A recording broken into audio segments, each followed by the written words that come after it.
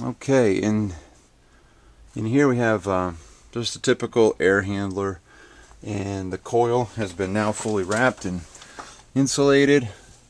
Coil's in here, and then we have a bypass valve. So when you need heat, the bypass valve opens and runs the hot water through the coil and then back to the boiler, and that does the bottom floor of this retreat. And then here's the second air handler with another bypass valve. And so that's alright, 3 items: a water heater, 2 air handlers, and now the fourth component, which is the second water heater. Let's see here with a heat exchanger plate. I'm going to insulate these things. I just got this thing connected and tested, and everything's coming up to speed, up to temperature.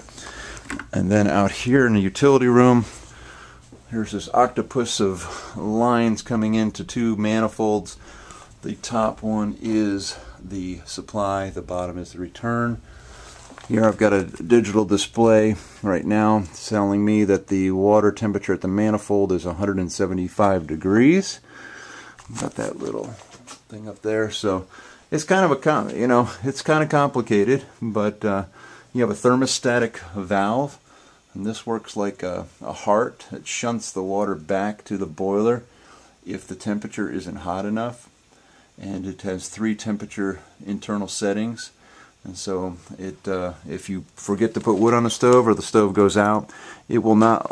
It keeps the heat back at the stove and will not let it go to your emitters, that being your water heaters and your air handlers. So I know this is probably, I hope this is making some sense. But anyway, that's punched through the wall. We hammer drilled that through, and that's going to go back out to the boiler, which I'll show you here in a minute. So okay, everything is running, seemingly working well. Checked for leaks, and no leaks right now. And we're going to, I'll check it in the morning. All this is going to be insulated and hung up, but not until I make sure nothing's leaking.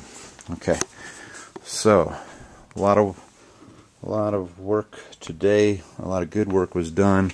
And we also put a mixing valve on the water heaters, because the water in the water heater is 175 degrees on average, and so we have to pull some cold water from the cold line in, and it mixes, and so that you don't scald.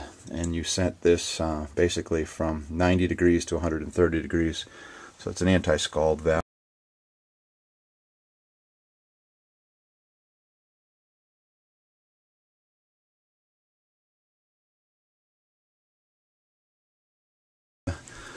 Two water heaters in this retreat, and just finished up hooking up a plated heat exchanger, and so we are smoking hot. That's 180 degrees. It'll burn your hand off, and so the electric won't come on. So all the water now is being heated off of wood, and we'll get to that. So there's one water heater.